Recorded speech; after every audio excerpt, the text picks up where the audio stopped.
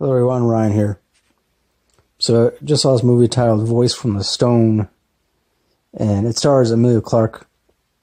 That's right, the same Emilia Clarke from Game of Thrones.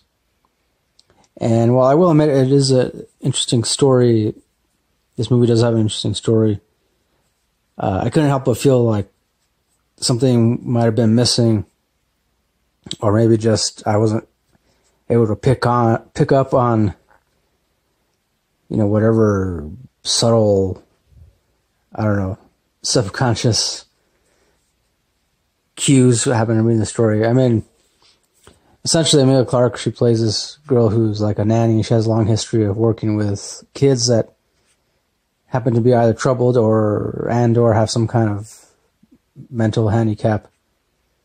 And so she gets hired to become the nanny of this one boy whose mom passed away about like 7 or 8 months prior. And ever since then, he just refuses to talk. And also, too, he happens to believe that, I guess, the ghost of his mother is constantly talking to him on a regular basis. So, yeah, Emilia Clarke's character, you know, she becomes his nanny, but mostly throughout the movie, she just tries to figure out, you know, exactly why this boy refuses to talk. And eventually, it's kind of like, I mean, I like the first half of this movie. The first half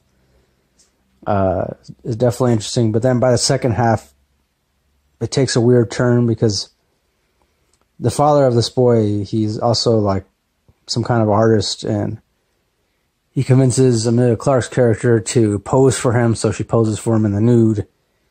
He creates a sculpture that's supposed to represent her, but also his late wife, and I don't know what that whole thing was about. It was like supposed to be some kind of deep, meaningful, artistic moment, and to me it just came off as like trying to, you know, inject the story with a lot more meaning, you know, in an effort to, I don't know, maybe try to make the audience care a little bit more about the characters or something.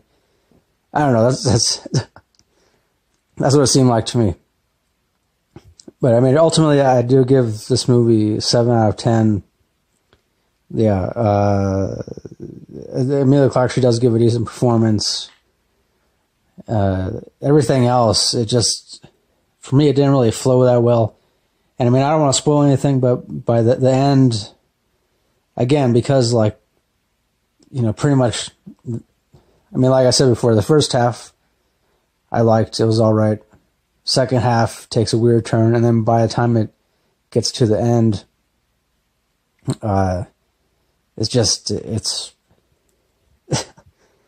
it becomes crap. To me, it does. I don't know. I mean, I'm not going to say complete crap, but yeah, I don't know. It just, you know, it seemed like this movie had some potential. But ultimately, yeah, I give it 7 out of 10. I will say, if you're a big fan of Emilia Clarke, you might want to watch this movie. Otherwise, I'd say don't really bother. So, yeah, that'll do it for this movie review. Thanks for watching. As always, till next time, keep it real, keep on rocking, and peace.